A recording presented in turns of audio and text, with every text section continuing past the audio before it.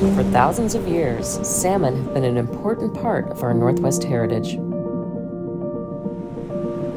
In fact, many of our Northwest native nations define themselves as salmon people. They consider salmon to be essential to their way of life and traditions.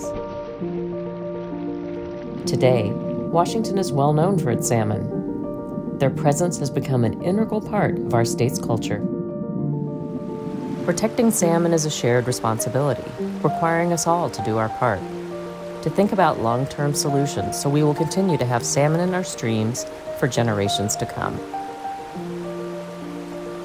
To do this, we must first understand their journey. While salmon live much of their lives in the open ocean, after 2 to 4 years, their instincts drive them back to the rivers and streams where they were born. Along the way, salmon face obstacles and predators, like seals and sea lions, that reduce their numbers before they even reach the mouth of their home rivers. But salmon still face new obstacles once they begin their journey upstream.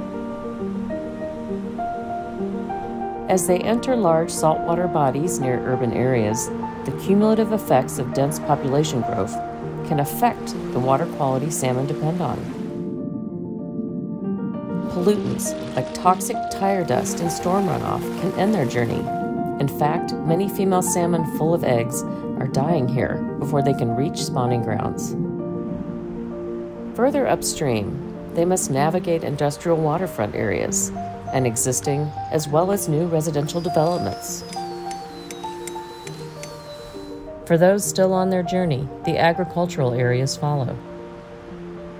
While all along the way, a lot has been done to improve salmon habitat, there is still more work to do.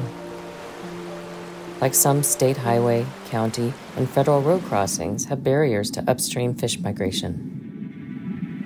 Further upstream, salmon reach the cool, shaded streams in the forests managed by Washington's working foresters. In forested streams, fish habitat has been improved and protected for over 20 years. Once they are on private forest lands, the salmon's journey is a welcome one.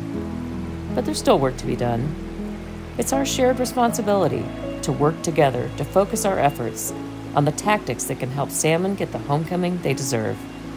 We'll be waiting for them.